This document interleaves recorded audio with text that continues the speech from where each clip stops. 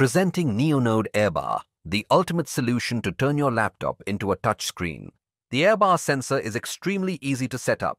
We're going to show you the steps.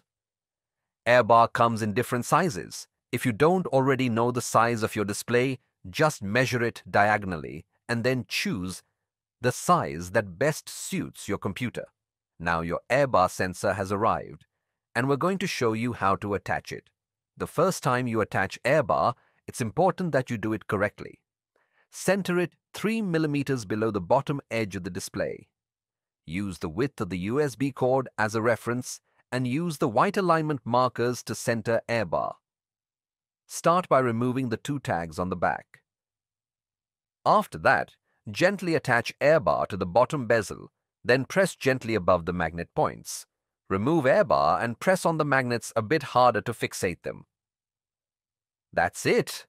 Now you can attach and detach AirBar again and again without hassle, and it will be perfectly aligned and centered every time, thanks to the magnets that remain below your screen. And don't worry, you will still be able to close your notebook without any problems. Now that AirBar is set up, start your computer running Windows 10. Attach AirBar and plug the USB connector into the notebook. You now have touch. AirBar senses input just above the display. Pinch, roll, sweep, and have fun. Buy this product with the link given in the description. And don't forget to share and subscribe.